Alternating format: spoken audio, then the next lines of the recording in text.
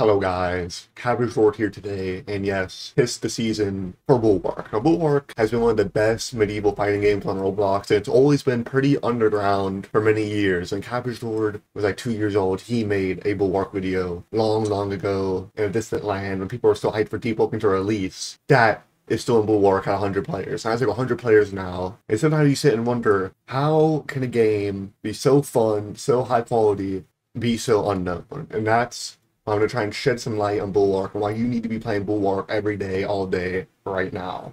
Now, Bulwark is a fighting game, probably more specifically a medieval fighting game, something like Chivalry. It is a medieval combat game, and there's a few mechanics you're going to need to master if you want to become a professional at battling in Bulwark.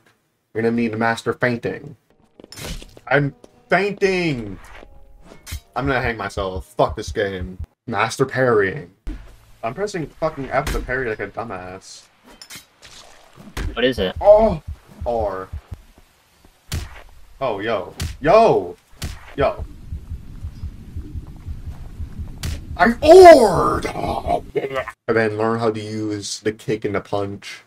The kicks, you know, high knockback and bypasses a parry, pretty epic. And punching people stops them from holding right click and blocking. And then if you want to flex on someone, you press that X key to flourish on them. And now, what do you gain from sinking thousands and thousands of hours into Bulwark? Well, you get two things. Epic money to increase your drip. Like, look at these. Look at my character. I look pretty epic. Look at all these characters. The drip is insane, and drip lets you know how much of a loser someone is, how much they play this game. And the second indication of how much of a loser someone is their rating. If their rating is above like 10.5, you know they should kill themselves. That's pretty much what I'm saying.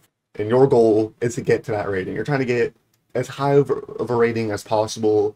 Now let's get into explaining the deep, intricate mechanics of Bulwark that make it a pretty balanced and good medieval combat game. Now I'm going to explain to you the mechanics of the game while in the field. Now we see this parrying dummy. When you get parried in Bulwark, you actually take damage. So say you're using one of these heavy-ass weapons, and doesn't swing slower, make it easier to parry. Okay, when you get parried, you can actually almost kill yourself in like getting parried twice with a big-ass weapon. So it kind of balances out the... It's not something like Deep Open where you can just run around and spam swinging for a heavy weapon, just get parried with no punishment. If you're getting parried with like an executioner's axe or some type of heavy weapon, you're going to be getting murdered. Now, as you can see, look at this guy. He's definitely... This guy's a drip noob as shit's ass. Look at this guy. We have a drip master over here. And I like to call myself a drip master. I think I'm looking pretty stylish. Billie Eilish, some would say. And pay attention to the game. You see how this guy's a 13 rating? Loser. Okay, so let's beat the fuck out of this guy. Okay. So see how I ran out of stamina? I'm no longer going to be able to parry while I'm like breathing heavily. I'm going to swing slower. So you see how he's beating the fuck out of me?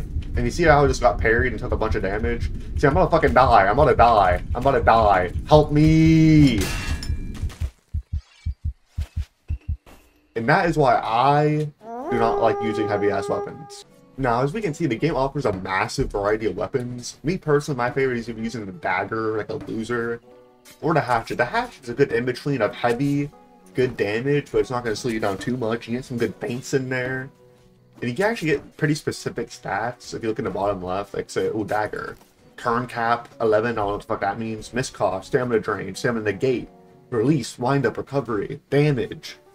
There's a whole bunch of different stats that the game will let you know what stats each weapon has and find a weapon suited to your exact bitch-ass playstyle. And obviously we have the drip. Now, I used to have way more armor, but they like fucked up the game for some reason. I swear I used to own like half armor in the game, but that's besides the point. So you can change up your drip colors. I got some new colors. Let's see. Ooh, berry. Ooh, I'm a berry. Ooh, look at me. Ooh, I'm a carrot. Ooh. There's no cabbage color, but there's a carrot color apparently. So yeah, you can make your character look fucking stupid, or you can make it look cool like I have. The choice is up to you. Hey, this guy's running up on me being aggressive, but you see I have a dagger. Dagger players are losers. So I can kind of like spam one. And good thing with fast weapons is if you fuck up your parry like a dumbass, you can go block immediately. See, this guy cannot handle the knife.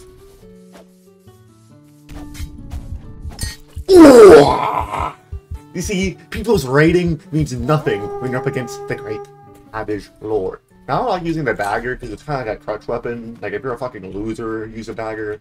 But let me show you my favorite weapon, the hatchet. Come on now, like, I look like a huntsman. I look like Kratos.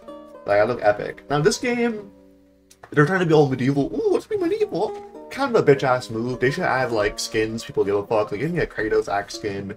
Give me, like, a She-Split fucking skin, like Zoro's sword. Give me some cool shit. And I think that would attract more players, but as we're trying to keep it medieval, you can keep it medieval if you want. But that's going to keep the game mid and evil. This is also, like, a minor part of the game, but there are, like, titles you can get. Nothing too crazy. Like, I got the Conqueror. I guess we'll equip that for now. Pretty cool. Now, as you see, you can't, like, really just run around and swing with a heavy-ass weapon. Because you see, every time you swing, obviously, you lose stamina. And, you know, heavier weapon, more stamina you're going to lose. And once you start breathing heavily, you go down to 0 stamina, and you're kind of, like, stunned for a while. Not really stunned, but you're just, like, breathing heavily. You have asthma attack. If you just fainted that motherfucker. Dude, this guy thinks he's good. He's, like, dirt rank? I don't even know what rank that is. Okay, see, I'm already pretty low on stamina in my screen now. I'm breathing heavily already. Oh, fuck. So, yeah, when you run out of stamina and get parried or some shit or try and block, you can drop your weapon. I'm about to lose this fucking dirt right guy. Hold on, let me lock in. Oh fuck, I'm actually such a loser. Holy shit. There's no way I lose this. There's no way I lose this. Hold up, I'm locking in. Kratos! Soup!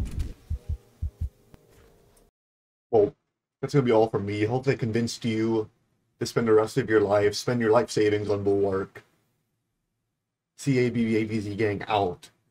And I'm just gonna end this video with an epic highlight reel of my favorite clips from the game, since we don't want the video to hate 8 minutes. We love an 8-minute video, so capture it out. This guy literally only knows how to M1, bro. I parried that! You're dead, bitch.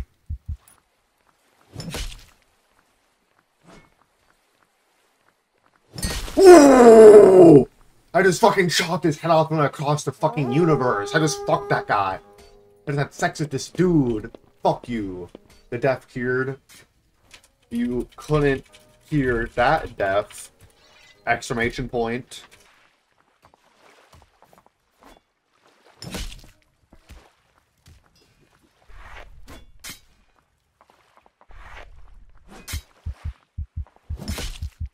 I'm dead now. This is a fat 14.14 rating. Kill yourself, bro.